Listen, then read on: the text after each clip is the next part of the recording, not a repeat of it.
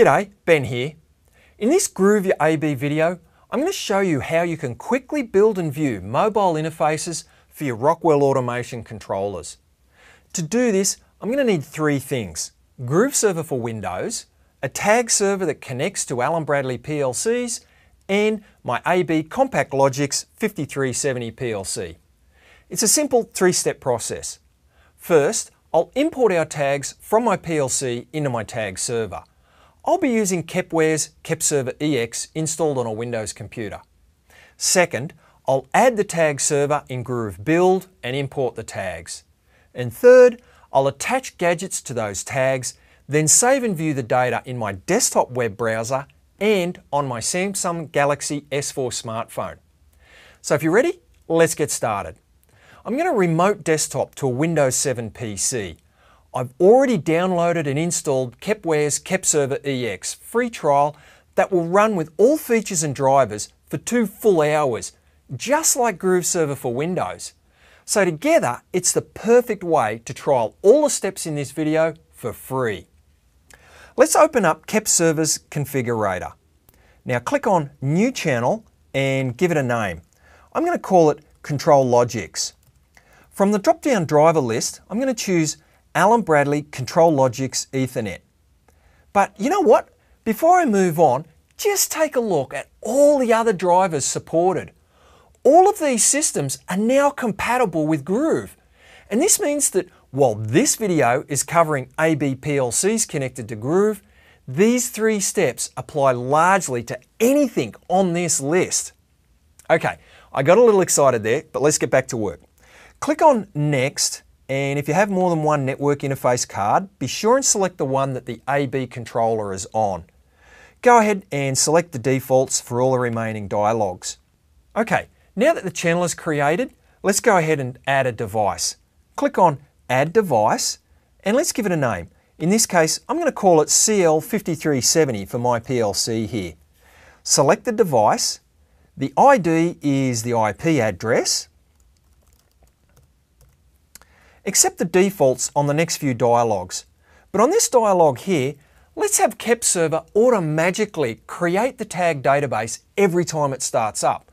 And that way, if I add any new tags to my A-B device, I can add them to Groove without having to type them in manually.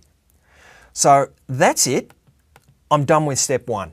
Now, let's automatically import those tags into Groove. I'm going to flip over and use the Mac now. Now I'm using my favourite browser, Chrome, but I could just as well be using any modern browser, like Safari on the Mac, or Internet Explorer running on Windows, or Firefox on Linux, or, well, anyway, you get the idea. Let's make sure though, when you go into Groove, make sure you log in with admin rights. Okay, now let's switch to Groove Build by clicking on the gear icon and select Switch to Groove Build. Now click Configure, Devices and Tags. First, we have to add our tag server. I'm going to call it A-B Tags. Next, I simply import the tags from that server by clicking on Import Tags. Boom! That's it. I'm done with step 2. Now, the last step is the really fun part, building our page in Groove with no programming. First of all, click on the button gadget from the gadget palette, and let's drag that over. Let's select the A-B tags, then imported tags, then Control Logix, then the device, then global. There's our digital point. Click it and then click Update Gadget. Let's give the button a name. I'm going to call it LED, and we can change the colors if we like. I'm going to go to red, and that's it. We're done. So let's try it out.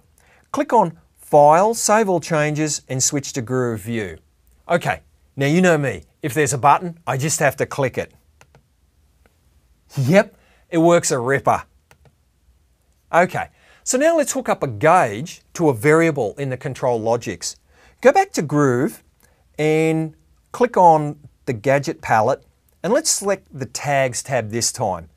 Drill down to the tag we want, and when you highlight the tag, you can now select the gauge gadget. Drag that over, and we're done. You know what, while we're here, let's throw an image onto the page as well. Select the image gadget, browse for the image, and that's it. Too easy. Okay, let's save the project and check it out. So here it is on my browser, but let's check it out on my Android smartphone. Yep, there we go. Looks and works just awesome. How easy is that? KEP Server automatically imported all the tags from my A-B PLC, and Groov automatically imported all the same tags. It was simple then to hook up those tags to gadgets, and don't forget, Groov automatically built the mobile pages while I built the desktop pages. We did not have to manually type out any tag names or write a single line of code. Groov your A-B. It's as simple as 1, 2, 3. For more information, check out groov.com. Till next time, cheers mate.